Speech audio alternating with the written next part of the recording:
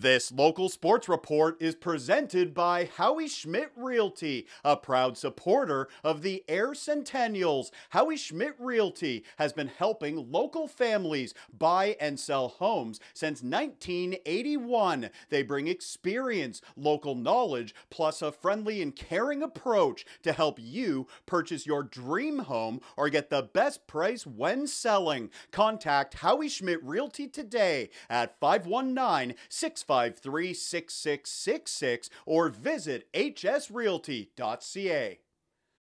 Thursday night GOJHL action from the NDCC as the Ayr Centennials getting set to host their first crossover game as they face the Port Colborne Sailors. First period action of this one, and it's the home side getting on the board first. Luke Cardiff-Bilodeau turns away the first one in the slot right there to bury the second chance. Reed Forrester has number 9 on the season, and he's got the Ayr Centennials up 1-0.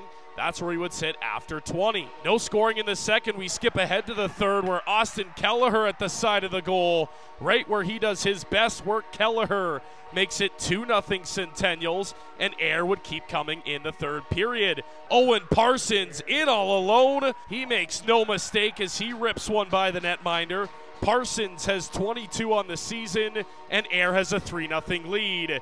More Ayr scoring now. Beautiful pass out front. Mitch Ferris buries it, and Ferris makes it 4-0 Ayr. The Centennials all over Port Colborne in this one. Sailors trying to get on the board late stages. Beautiful pass. Nick Timachenko turned aside by Ethan Kowach, who records the shutout in this one.